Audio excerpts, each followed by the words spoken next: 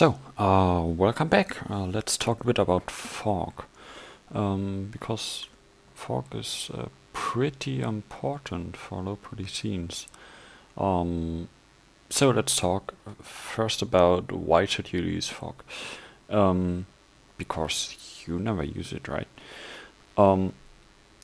This is a lot of examples. Like I searched through my gallery, and almost every second image has some sort of fog effect in there.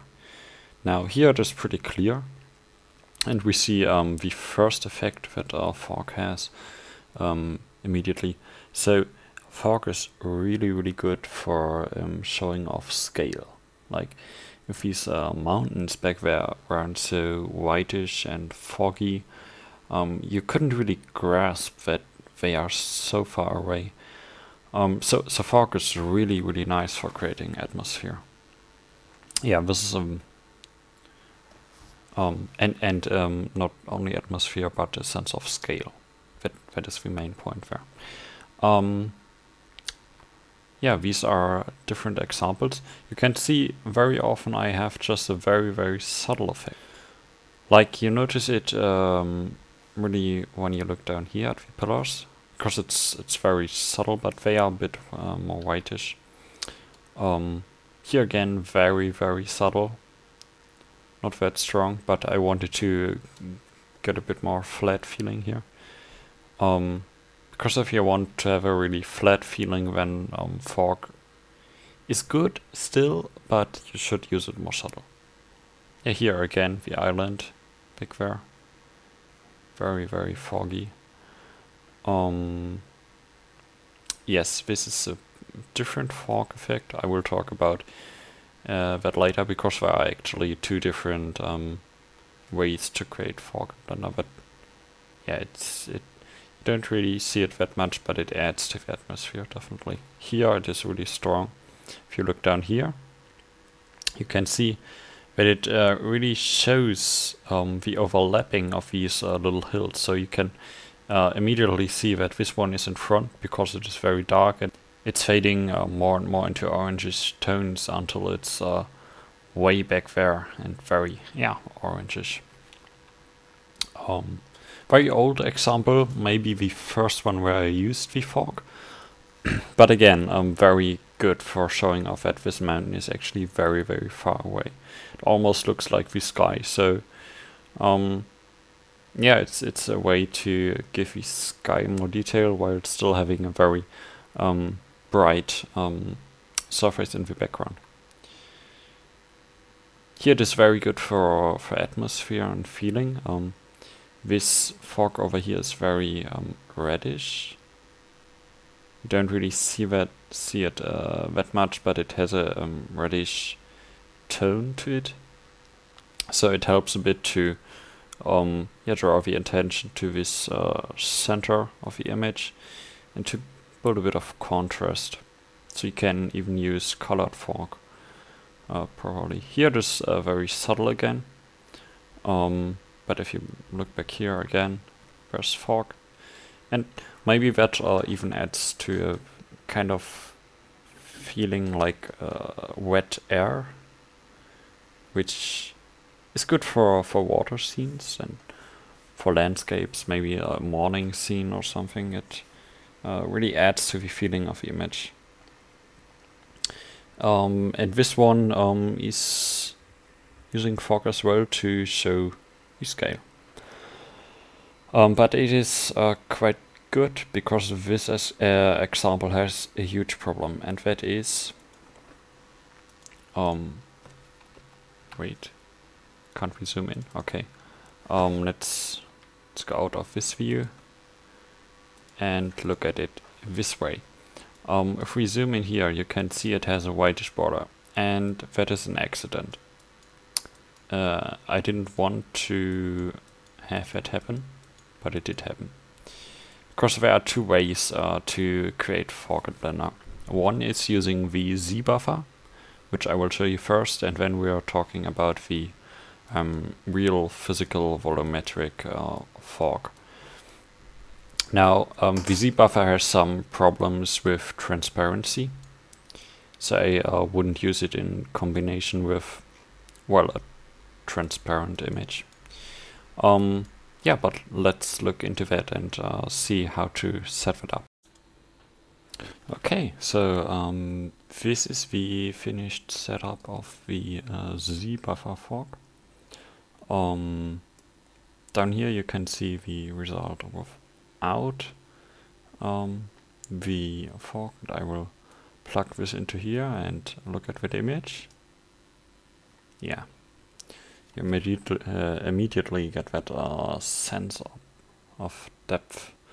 So this is the finished result. If you just want to copy this, you can, but I will explain everything in detail. So the way you get to that point is you start off in your default Blender scene, and then you can either go from default to compositing, or you just hit Control and left arrow key. That way you automatically go to compositing, which is really nice and much faster. So just learn that. It helps a lot. So this is the finished result, but I will delete everything except the ones that are here by default. So to orientate ourselves, down here is the 3D scene still. This is our render preview, and this is how it should look like when you start. It's just our node editor for the rendered scene. If it doesn't look like this, down here, go to compositing, to this tab, and then of course enable use nodes. That way these default nodes get created. So now down here we can always see what happens, but a nicer way is to go to, by the way, Shift A to create new things, converter, and to output. Where's output? There. VR. Then you can shift, drag over there, and just make a new extension and enable backdrop. That way we get this preview in the background as well, which is nice because then we can just make our workspace a bit bigger and really use this space. So now what I want to show you is if I drag this Z value and plug it in here, everything is white, but this Z value essentially knows how far the pixel is away from the camera.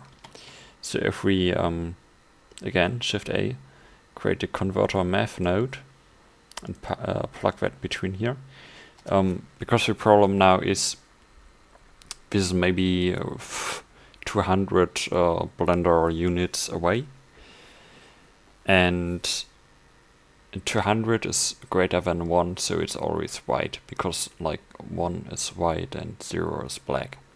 That is why we should divide it by, let's say, 200. Yeah, that's quite nice, and it looks so cool, doesn't it? You should find a value there where the thing that is furthest way back is white, and yeah, so that is what we're searching for. 100 is better because the contrast is a bit higher. So, and then we can plug in a converter color ramp, which essentially helps us with customizing it later on. Just plug it in there. I will show you how to use it in a second. And then we're going to add a color mix back here, between our original image using this as the factor and the color of your fork. Now you can use white, you could also use like red or essentially any color. But what I would recommend you to do is to mimic a bit the sky color. So I always go with a bit bluish kind of color, or like if you remember the Halloween scene, use a bit reddish color. It can work as well. So this seems like a good color. Yeah. And now what we now this is fine, you know? It could be finished. But our color ramp is here so that we can customize it a bit more. Now this essentially tells us how strong the fork is in certain areas. So if I drag this black one back there, you can see that the kind of front line of the fork is coming closer or going more back. So I would set that so that the front stuff is still quite unaffected, like this first row of houses. Yeah. Then we can use a second one to say that we want to make the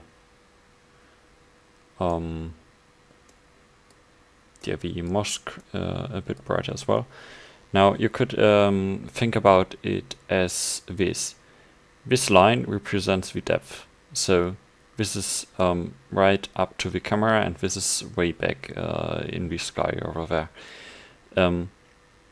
And the brightness of the certain spot stands for the strength of the fork. Yeah, if you don't understand that, please write a comment under this video or something, because it's clear to me, but I'm not sure how to explain it.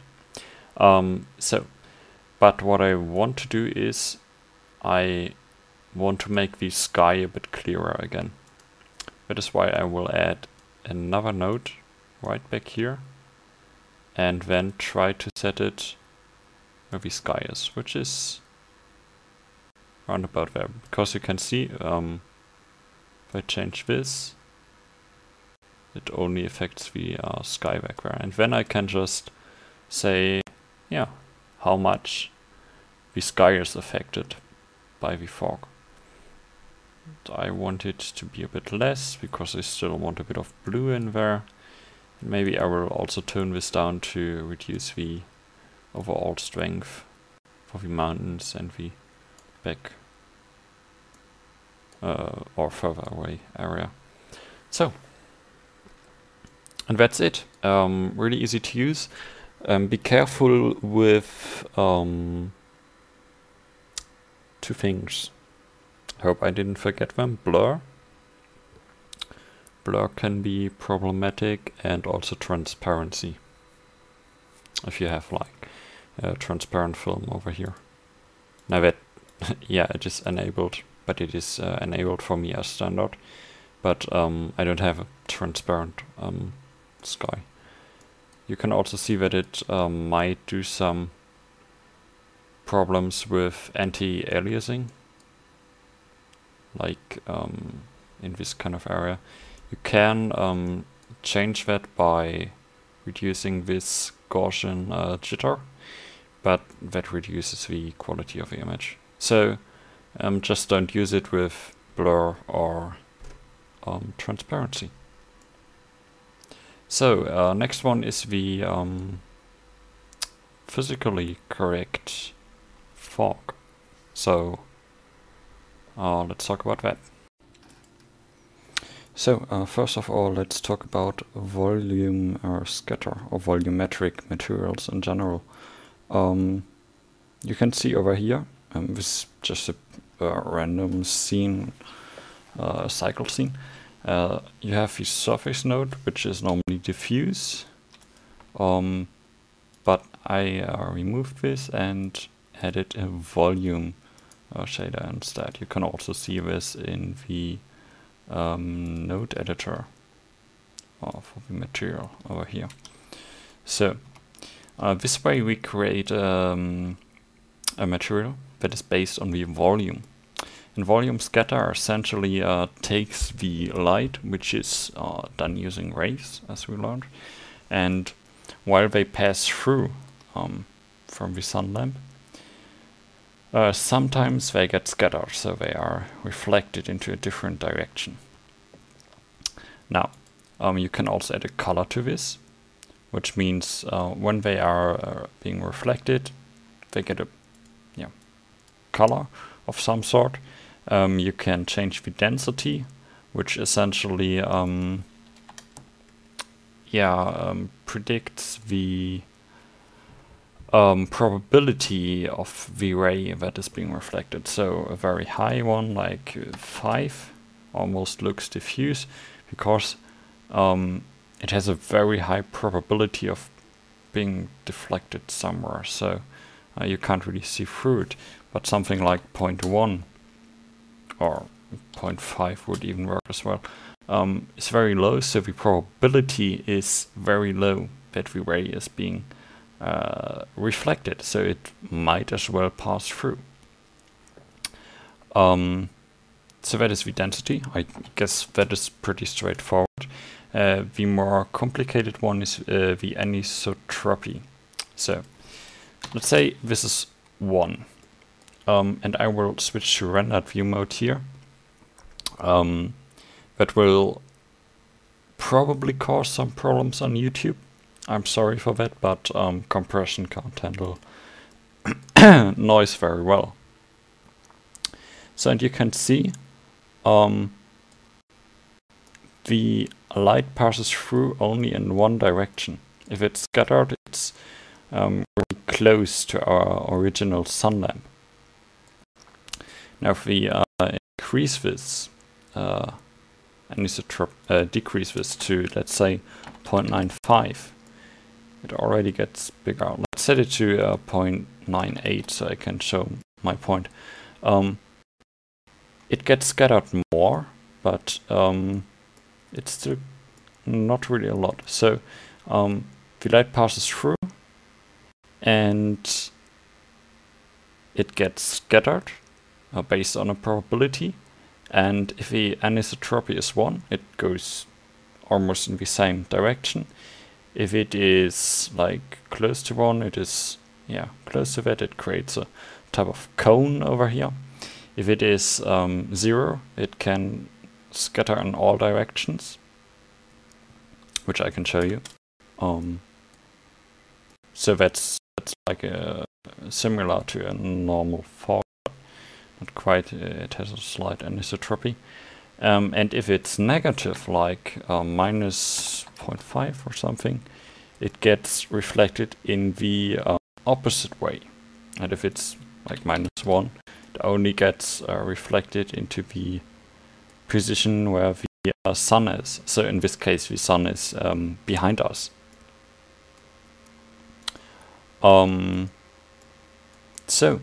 But this material cannot only be applied to objects. That would work quite well. We could just add a cube over our scene, but you can also add it to the world.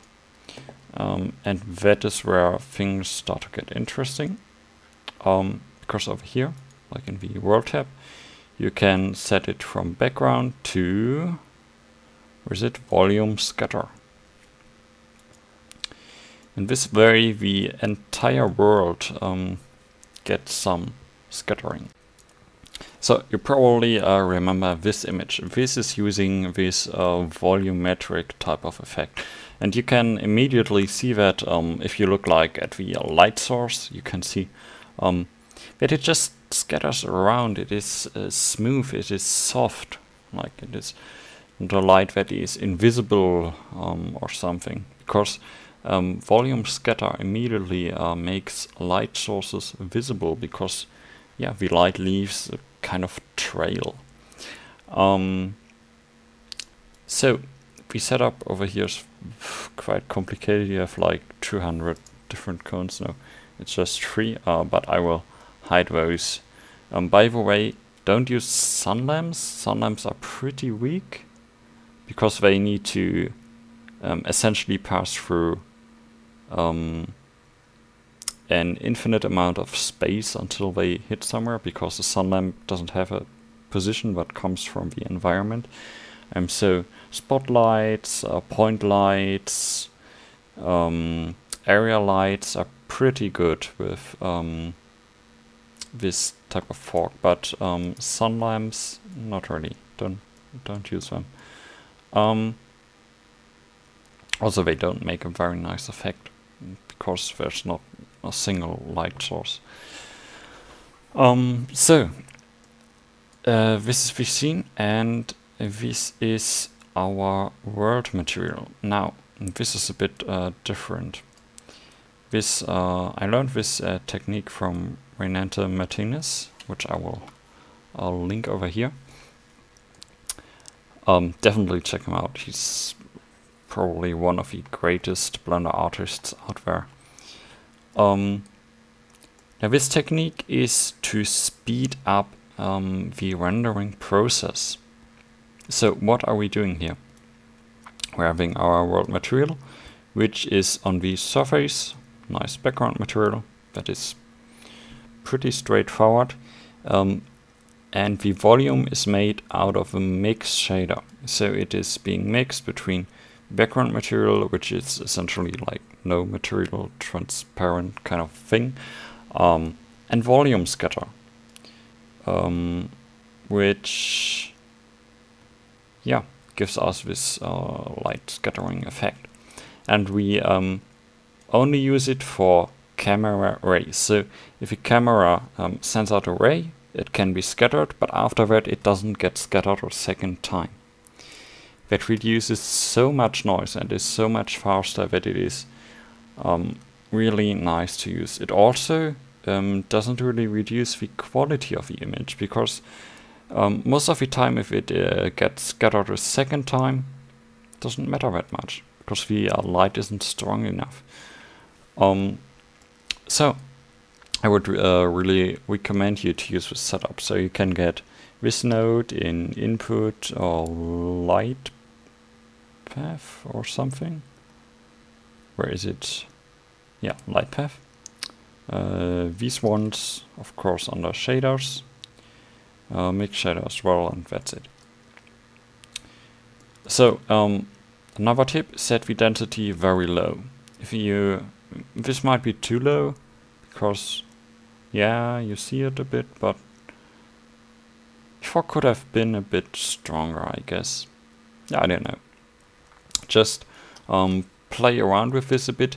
I recommend you to do test renders on a very low resolution percentage, but quite a high samples, because that will give you better results. Also, branched path tracing. Almost forgot that. Path tracing is like the default, but branched path tracing is a bit nicer, because you can tweak this volume tab, which essentially tells cycles do a bit more work on the volume ray tracing, because that creates a lot of noise. Diffuse, you can render that quite well and quite fast. So don't use that much capacities on that. So volume, pretty good. Crank that value a bit up. I will leave it as it was. So I would also recommend you to do the anisotropy a bit higher than 0, like 0.1, 0.2, because I didn't do that, which is sad because I didn't know what it did. But cranking it a bit up should probably make your scene look a bit better, because it scatters stronger in the direction of the light source. So this is the second way of creating fog. This works with everything, because it's physically based and really accurate.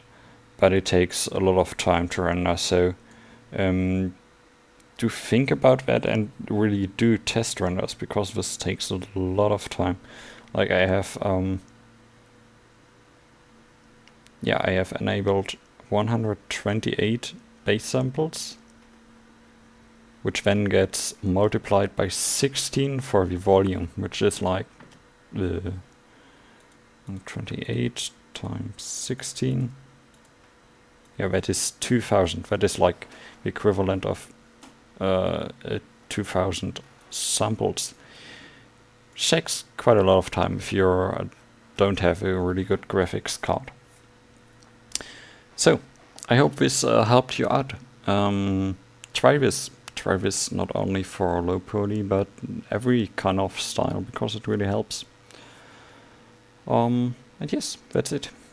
See you in the next episode, which is about post-processing, which is the last episode.